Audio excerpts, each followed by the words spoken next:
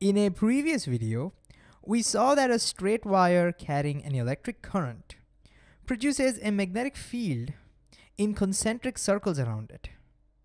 In this video, we're going to see how to remember the direction of the magnetic field due to the current. So let's say this pen represents our straight wire carrying an electric current, and let's say the current is running this way towards the tip of the pen. Then we know the magnetic field around it will be in circles. But that can be in two directions.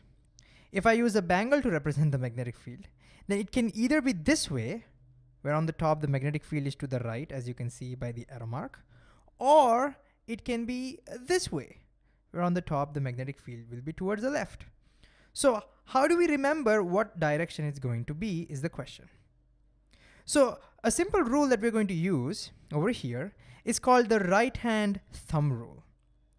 It says that you take your wire and you clasp it with your right hand, not the left hand, right hand, such that the thumb represents the direction of the electric current. So over here, notice the electric current is this way. So my thumb has to point in that direction.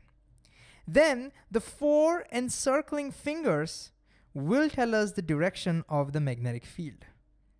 So over here, notice the encircling fingers are telling me that the magnetic field on the top is to the right. And so now I know that the magnetic field has to be this way, so that on the top, it's to the right. And if the electric current were to reverse, let's say downwards, electric current was downwards, now I would clasp the same conductor with my right hand this way, because the thumb should point in the direction of the current, this way. And so now look at the four fingers. The four fingers are telling me that the magnetic field on the top is to the left. Can you see that? It's to the left. And therefore now the magnetic field is going to be this way. Sometimes you have to figure out the direction of the magnetic field at a specific point around a conductor. For example, again, let's say we have a current carrying wire, which is carrying current in this direction. And I ask you, what is the direction of the magnetic field at a specific point over here to the right of the conductor? How do we calculate that? Well, again, the first step is the same. You use your right hand clasp rule and figure out the direction of the magnetic field line. It's going to be this way. So it's going to be to the right on the top. And I use my bangle again, like this. And once you have the magnetic field line, to figure out the magnetic field at a specific point, you just draw a tangent to the field line. So I want to find out what is the magnetic field at this point to the right side. I'm going to hold the conductor this way so I can hold it. All right, so I want to know what is the magnetic field at this point over here. So you have to imagine a tangent to this circle at this point. What would that look like?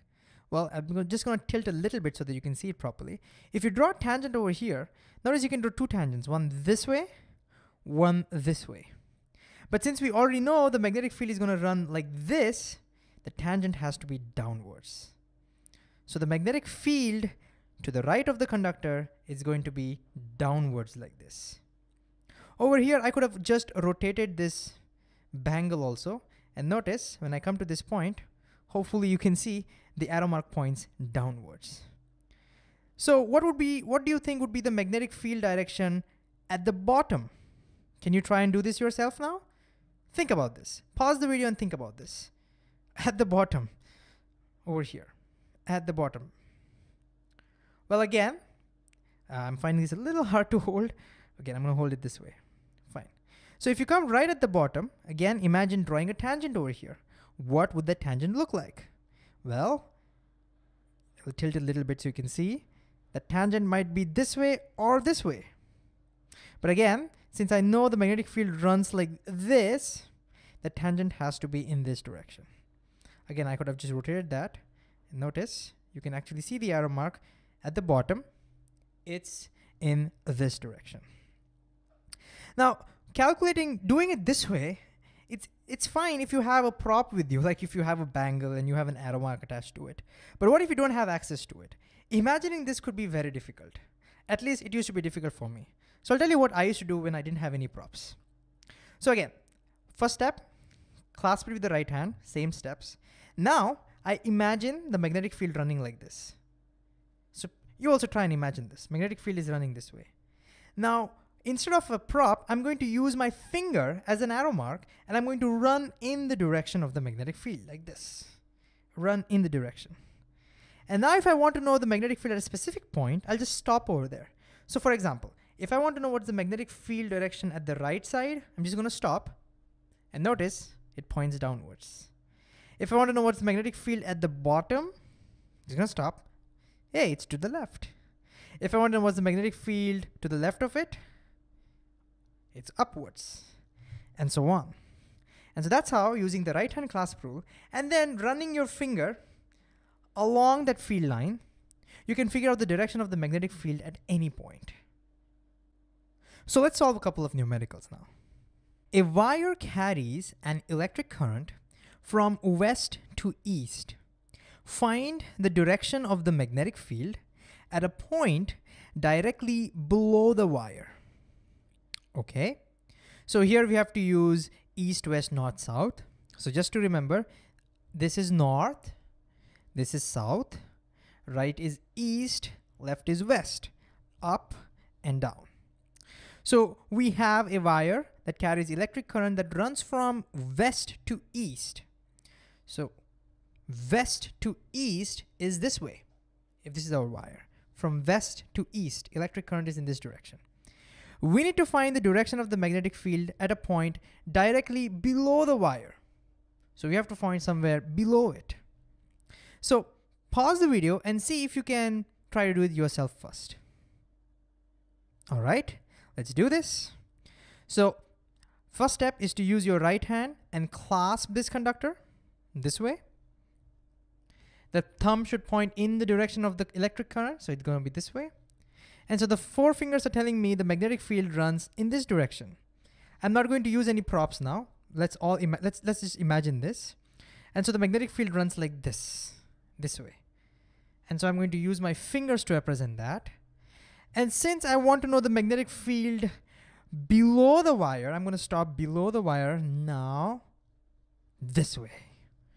And so below the wire, the magnetic field is to the north. This is not up, this is up, this is to the north. So the answer is to the north. All right, let's solve one more.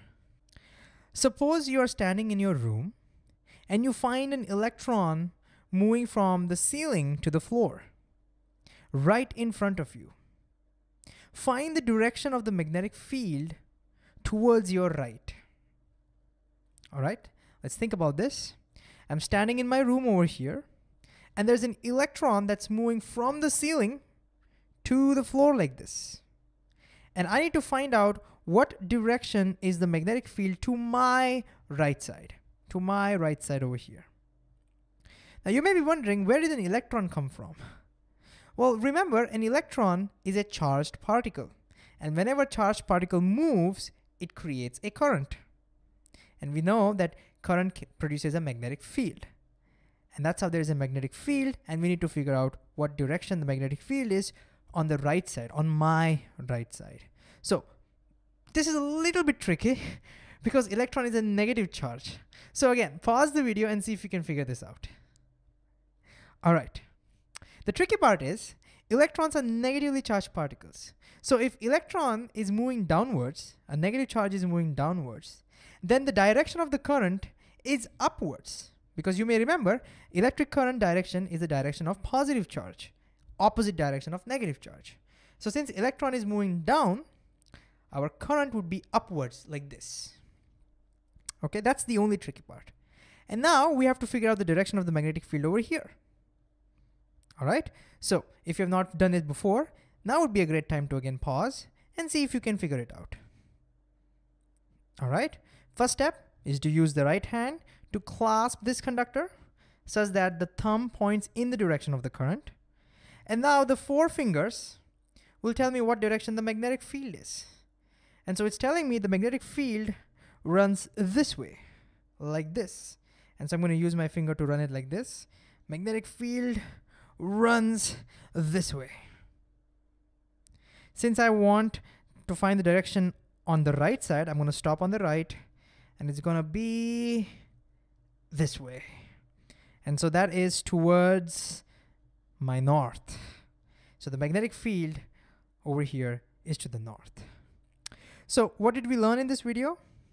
We learned how to use the right-hand thumb rule to give us the direction of the magnetic field. Basically, whenever you have a current carrying conductor, you use your right hand, clasp it such that the thumb gives you the direction, thumb represents the direction of the current, and then the four fingers will tell you what direction the magnetic field is.